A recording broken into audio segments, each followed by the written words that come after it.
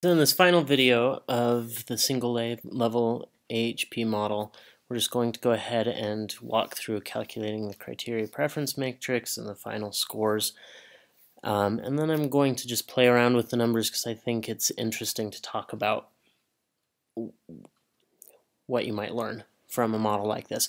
So let's just go ahead and we want to take the different criteria here.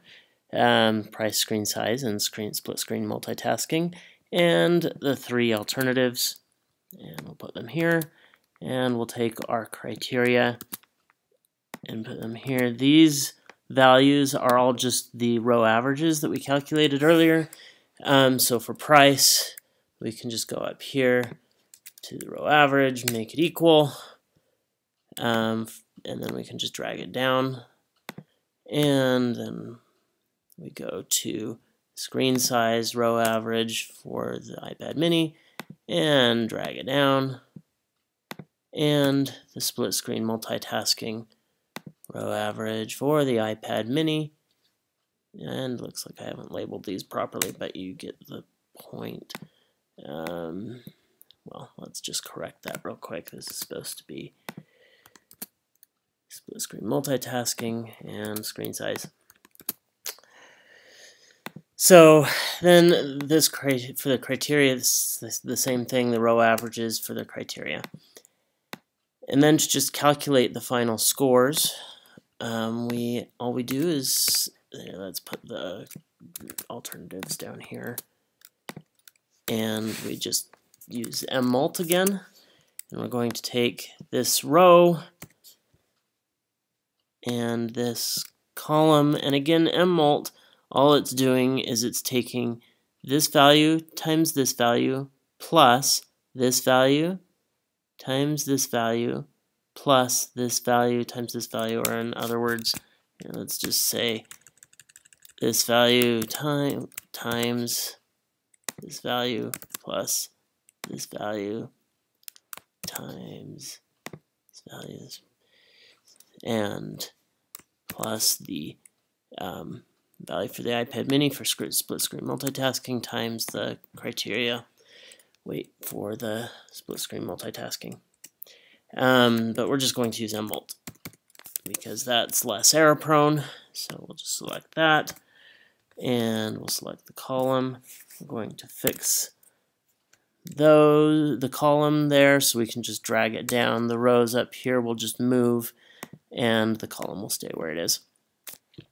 So as you look at the scores, the highest one indicates that we prefer it the most. It says the iPad Pro 9.7. I was actually a little surprised at this, given this rating, and I wondered maybe did I not set the house. I wondered how sensitive it was to the preference I placed on the criteria.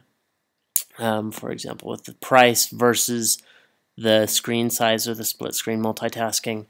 And you'll notice that if I say, well, I said that I preferred the split screen multitasking over the price, by the 3 was moderately preferred it.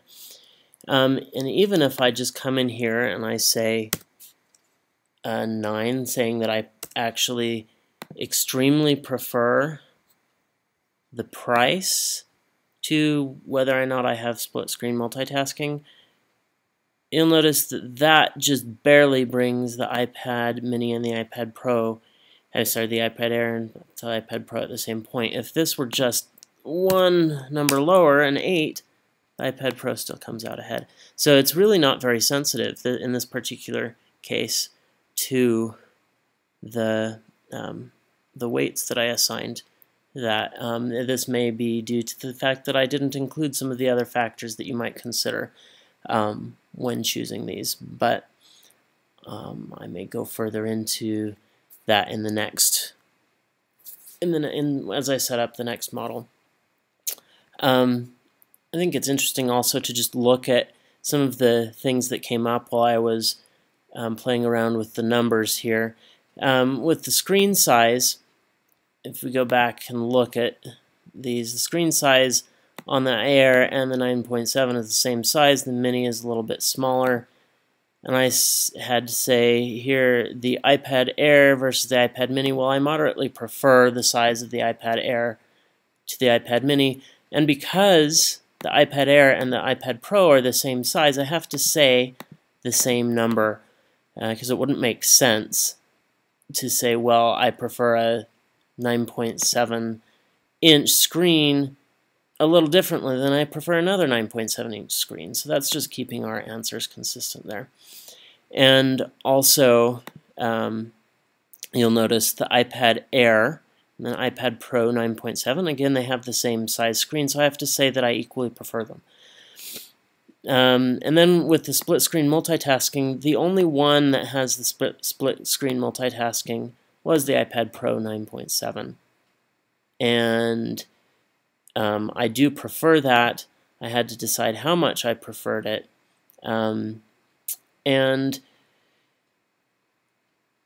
having it versus not having it, I said I really, really preferred it, having the split screen multitasking. So I put the iPad Pro 9.7 versus the Mini at a 9, and then everything else, like the iPad Air versus the iPad Mini, neither one has it, so they have to be a 1.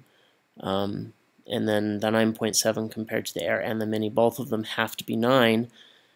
Again, because you can't say that you prefer one split screen multitasking to another split screen multitasking because it's the same feature. If they both have it, then you have to have the same rating for each.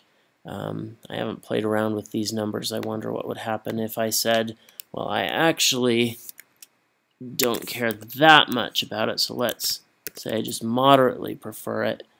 Well, then that actually moves this up, but then of course I changed the valuation, the price versus the split screen multitasking.